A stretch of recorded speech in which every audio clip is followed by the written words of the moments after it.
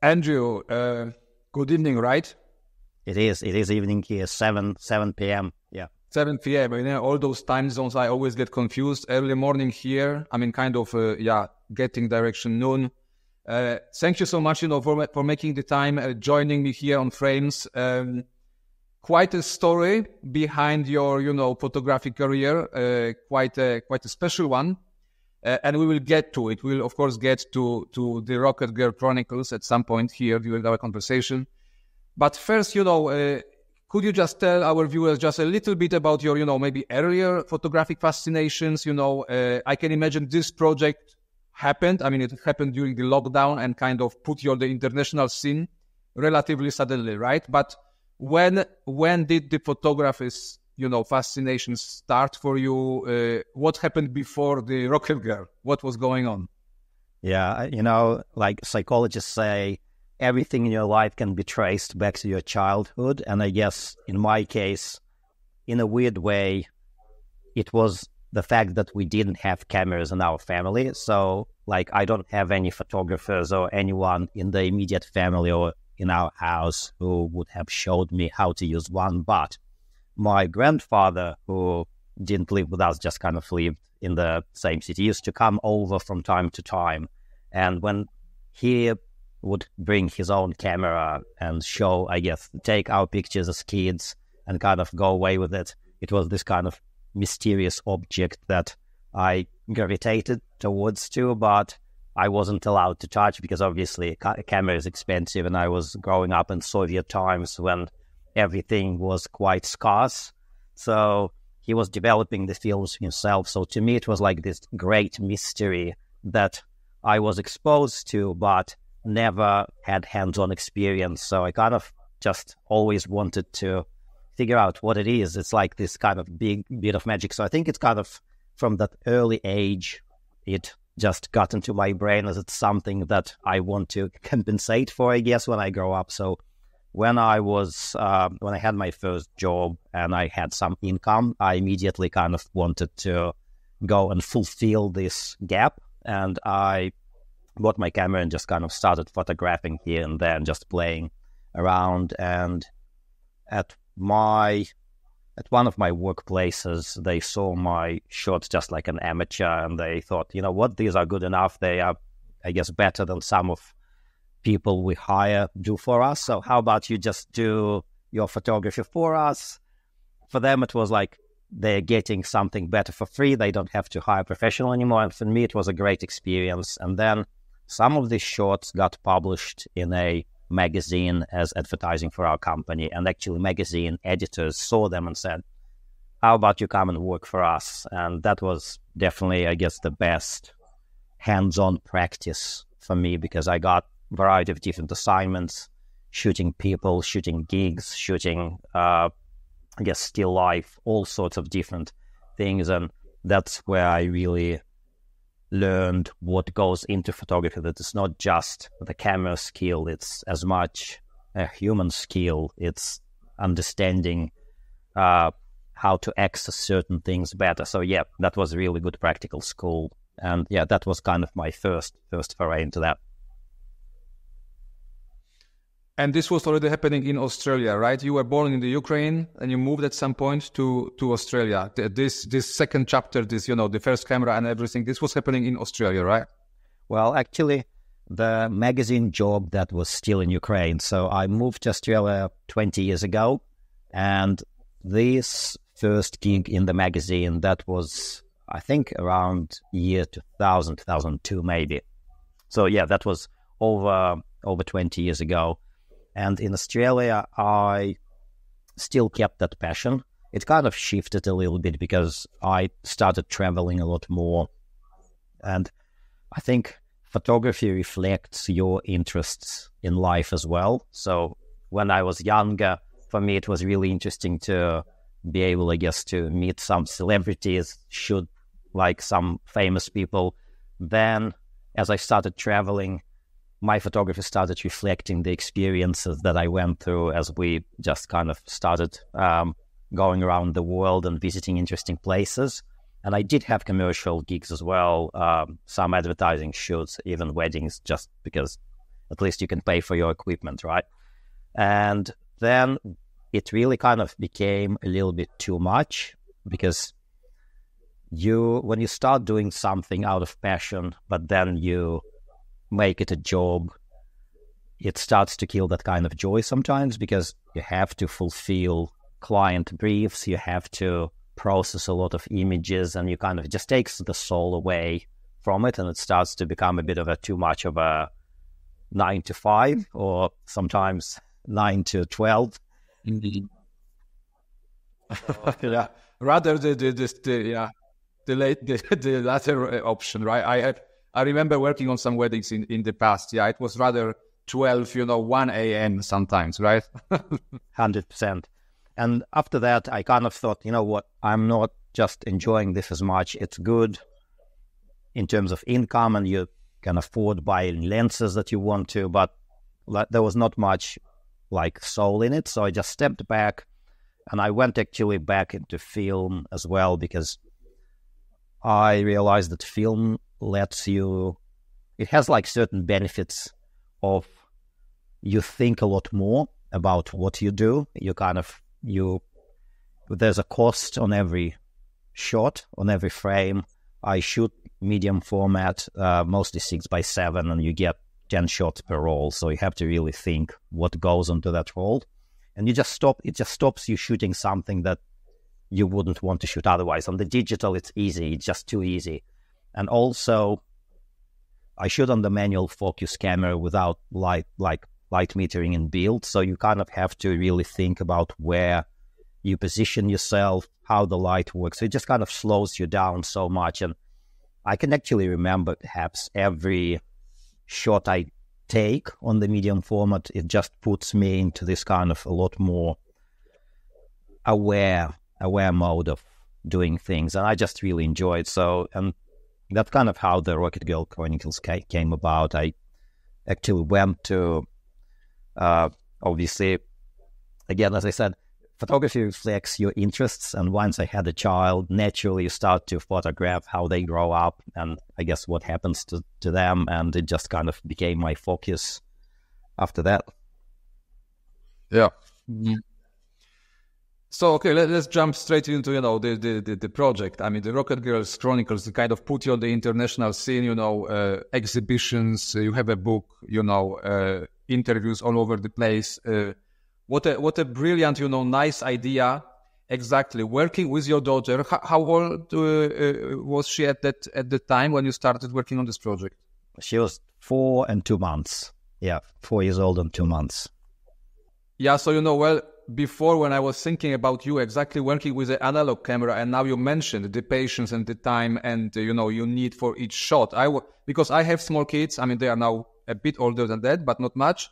So I know what it means, what a 4-year-old means. So this combined with the time and patience of taking, analog shots, how did it work out? She was really collaborating, participating in the process, right? Respect. Well, if you have experience with 4-year-olds, probably that they don't really collaborate. They just do their own thing. So the biggest learning was that it's not about taking images. It's about family time first. If I manage to get a good opportunity to photograph, that's a bonus. But that's another thing. If you don't approach it as a project, if you don't think about it as a job, then you don't have that pressure. So you don't really have a client. You don't really shoot for objective to do something. You want to capture a memory. If she moves out of the shot and does something else, it's fine. Like, it's not that reason. I think that kind of mindset, not having a client, not trying to make a project, that's maybe what made it a success, because more often than not would go somewhere and I would not shoot a frame because there wasn't a good light or a good scene, a good opportunity. And you don't really want to spoil the time one-on-one with your child by making it project focused. So I kind of try to wait for those moments. And if they do come, I would try and make it work. If they don't, it's fine. I still had a great time, and we still explored something. There's something to talk about. So I think the secret is just to not make it a photo project, just make it a family time. Tell us about the origins of the project. So I know, it was COVID time. The pandemic just came around, and the lockdowns all over the place. Your long lockdowns and some small areas you were allowed to walk around, right? We know what it was. I think your wife was also involved, right, with the space helmet. She helped creating the helmet, the costume. Originally, was it your idea, the whole thing? Wait, your daughter was kind of interested already in space stories and space tales. How did it all started? Was it a moment, just single moment at a table, family table? Where was the beginning? I think it's a combination of things, as I guess all lucky things are. They're a bit of a combination. There's no one thing, but things just kind of fell into place. It's probably my daughter's idea more than anything, because obviously she was the one who was into space. And obviously as a kid, you just read her books like story time, and the space theme was something that really got her. Like, she got really fixated on this topic, and she started asking millions of questions, and I was just Googling everything myself. Honestly, I learned more about space just trying to answer her questions than I ever did in my previous life. But as kids do, they kind of teach you as much. But at the same time, I think family craft was one of the typical things to do. And Melbourne, this actually didn't happen immediately. We had 5 lockdowns before that, and we just tried different things, the usual things. And when this project came about, that was lockdown number 6, and we were close to like 200 days under restrictions then. So we kind of tried all the normal things, and then we thought, what, if she's so interested in space, how about we'll just try and craft something for her and show her also like how the clothes can be made from scratch. Because my wife, she graduated as a theater costume designer, so she had those skills, and we did the helmet from the papier-mâché. So there was no photography project at all on the radar, like 100%. And obviously once we made the costume, she put it on, and as kids do, she just wouldn't take it off. She wanted to kind of go everywhere in it. And we had 1 walk per day allowed to be outside for a maximum of 2 hours, and I think 5-kilometer radius. So we just kind of went. She obviously just had the costume on, and we started doing our daily walks. I didn't take my camera at first. I just took a few snaps on the phone. But just because I was also documenting her growing up, I thought, what a good opportunity to kind of get my proper camera and just take a few snaps just for our own memories. And I put them on Instagram, I think, and my friends said, look, this is amazing. This is really special. Like, this is great. You should, more people should see it. And I think... Yeah, I was about just to jump in quickly, because I was trying to put a finger on when was today the entire world kind of knows about your project. Was this the moment, the first images you put on Instagram just privately, that you realized that you are onto something special here photographically? I think so, because you, I guess, question yourself, and you don't really think that you've done something amazing just out of nowhere. For me, it was never a focus, and I guess because it was never a job or objective, I didn't even put this thought into my mind. I didn't try to make it popular in any way, so it kind of just wasn't even on my radar. But a few people who I really respect in visual arts space, who obviously followed me and who I followed, they just saw these images and said, you know what, this is really special. And like, maybe like it's hard to judge your own work as well, because when you do something, where do you put it? So in a way, I guess people convinced me that it's something worthwhile and something that is interesting beyond just our family. Mm-hmm. Okay, let's look at three. I selected maybe 3 or 4 images, I think, from the series. Let's look at them, and especially, you just mentioned before, because it's an analog photography, so less frames per per minute, per hour. You will probably remember, the exact situations way more vividly than it would be with digital shots. So let me try sharing the screen here. I hope it will work just fine. Let's see. Yep, I remember this image very well indeed. This one is the most famous. Is it the most famous photograph from the series in a way? I think it has been featured in many different places, right?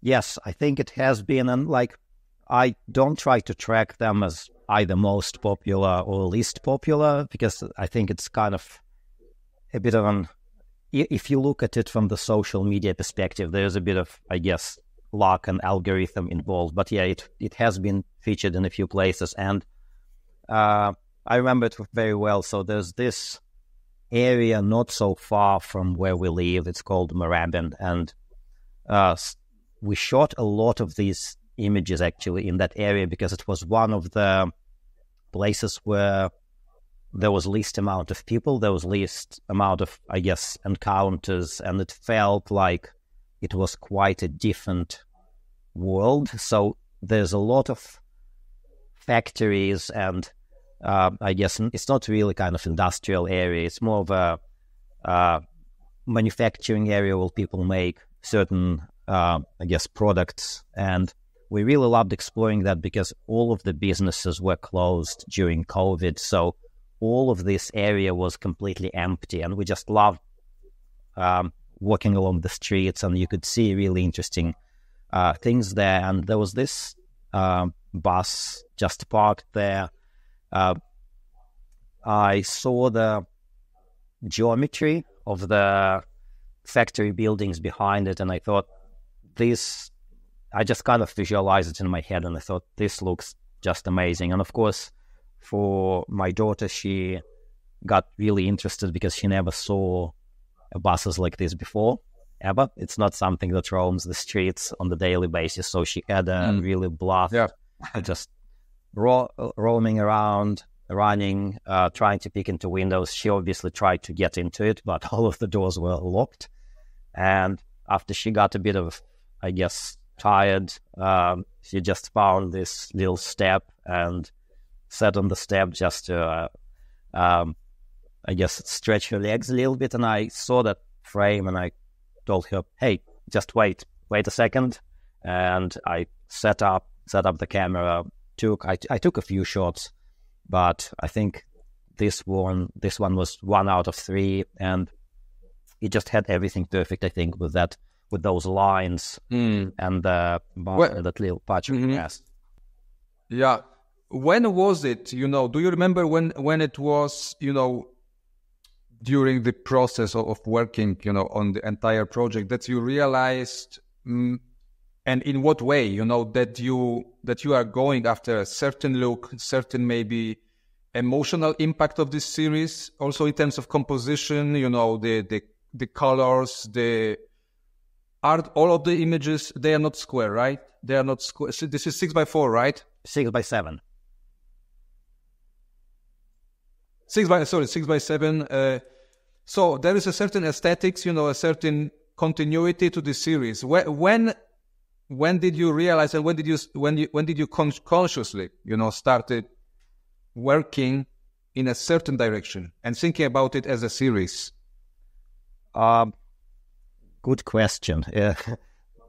I think again, it's maybe few pieces of puzzle fell into place, because in terms of emotion, I think it was certain mood at the time in the world. There was this kind of uncertainty around what will happen to us, I guess, as collectively, and certain amount of isolation. So I think that kind of whole feeling around, especially having a young child growing up in very uncertain times, I think the mood itself, like in the setting in which we were at the time, it really set the tone.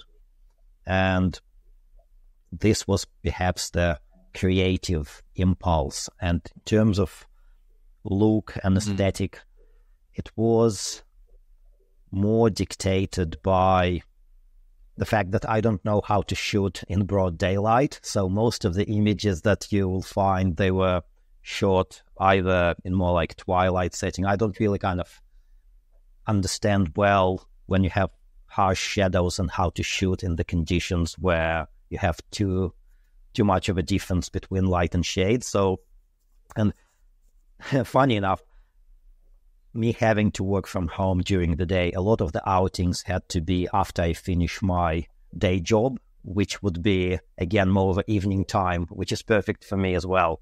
So it kind of was dictated by a few factors. And I guess final factor that relates to the colors and look and feel is the film itself. Unfortunately, this particular film is now discontinued, so I shot all of this pretty much on Fuji Pro 400H, which is really interesting film because if you overexpose it, it gives very specific, I guess, tint. It gives this green and yellow tones to the image. And I think I kind of figured out how to get the most out of that film in different conditions, and I experimented with it quite a bit. And it really kind of gave me, it was the tool that I guess shaped my craft a little bit because I knew how to use that tool well in different lighting conditions. And like I found that if you shoot it at the certain angle of, I guess, light going against the light and overexpose it, it will make it like really intensely green and yellow. And there are a few shots of that kind. And yeah, genuinely just, I guess, combination of me having to go out in the evening, knowing how to get the most out of that light, and also knowing how to get the most out of the film, plus creative mood set by the pandemic. Yeah. This particular image we are looking at right now, I hope the trains were not running. It was lockdown. So did it help with the with staging it?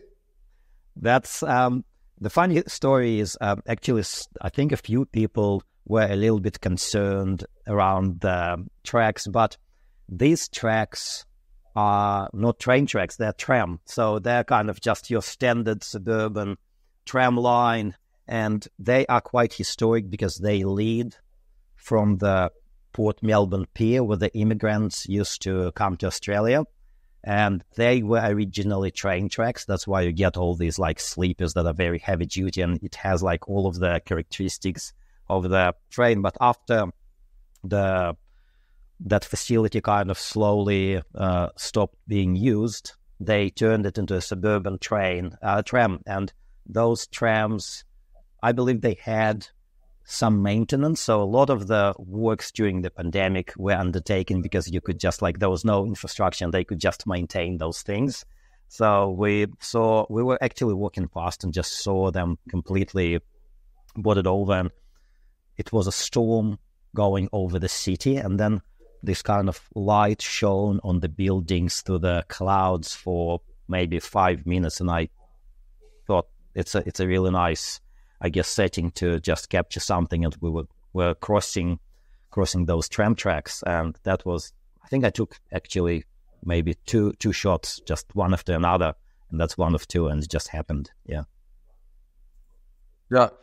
How many photographs in this series, today are officially in the entire project or book? How many images? Over 100. I actually didn't count them. But yeah, well over 100, because I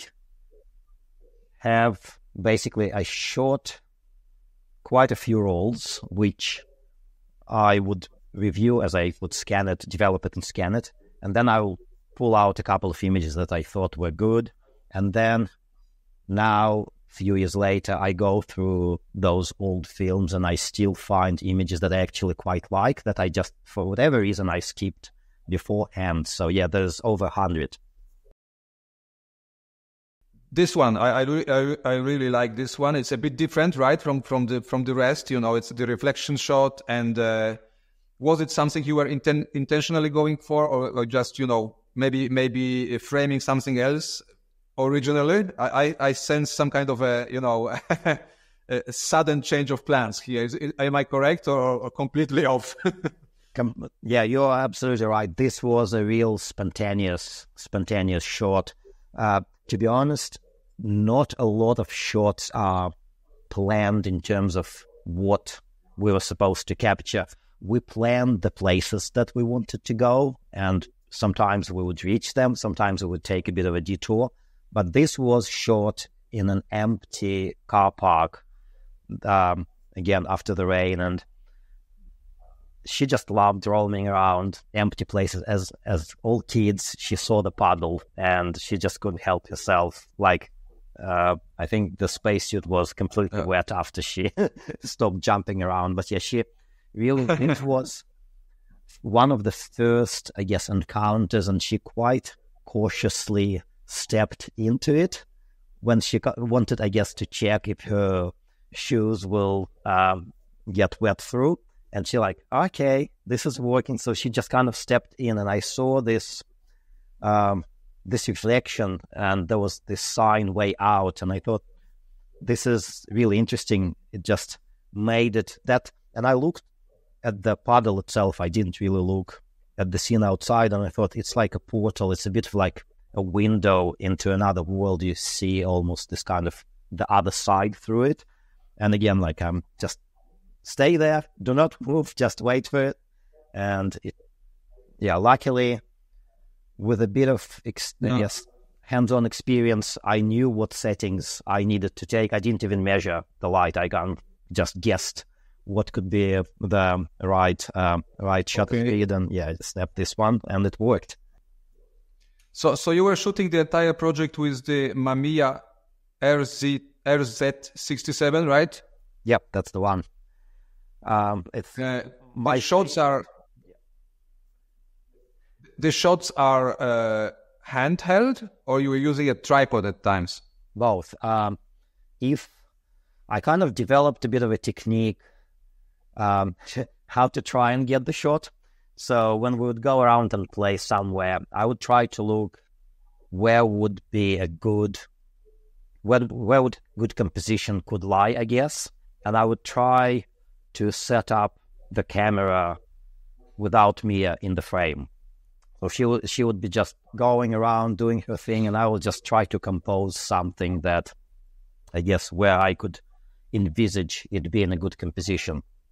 And then I would just wait until she explored most of the things. When she is in a bit of a more settled, I guess, mood, and I would just say, do you want to check this out? Do you want to try this out? Most of the time she would say yes, because I guess you know how to read your child when she is in that kind of mood where she settled and wants to just have a bit of a quiet moment. So I would try to shoot most of these at this point of time. But sometimes she would say no, and I will just, okay, that's a no-go. So is she still fascinated with, space these days, today? She shifts her focus quite a bit, so it's not just space. She was very hyper fixated on space during this time. Obviously, as she grew, now she has lots of interests and jumps around, but she's still very much, I guess, curious about how the world operates. So it's not just space. It's like why certain things happen, like the gravity, just general, I guess, laws of physics. Why things happen? Yeah. What is the reason? Yeah, wonderful. And also, correct me if I'm right. So she was fascinating with space. I can see, is it your part here, some kind of a fascination, with cars, automobile kind of, because I'm seeing quite a few nice vehicles, the buses are in there. Is it then your influence, or you were kind of spontaneously choosing those locations just to, when walking around together? I think it is definitely both. Maybe more of me than her, because for me this is first of all nostalgia, because when I see an old vehicle, it brings the memories of my own childhood, because I remember some of these vehicles, I guess, being on the road as I was growing up, so it kind of takes me back in a way. I see a bit of, I guess, I feel a little bit sad if I come across something that's neglected that I used to remember being like the dream when I was a child. But at the same time, it's also a story, I guess, of a journey. And when you are traveling, your vehicles, they are the means to go around the world. So I think there's really good thematic connection there as well. And of course, for her to see something that she doesn't really see in the normal world, like when you come across something like this car that no longer runs, that's overgrown with moss, there's a great opportunity for her to ask questions. Why? And yeah, I also love restoring old things. I think I'm like one of those people who, when they see something that's old or dysfunctional, I love to put it back to work. So it's, yeah, probably most of it is my fault. Yeah.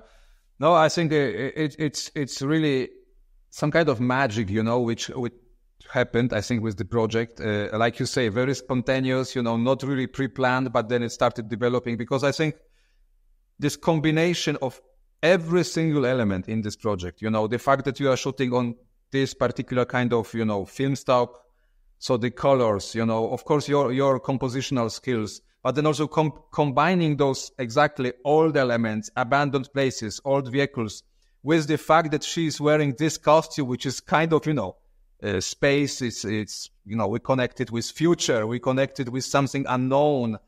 So every single of those frames has something really magical, really unusual about it. So, you say it happened by accidents, but I still congratulate you on the project, because it's really special.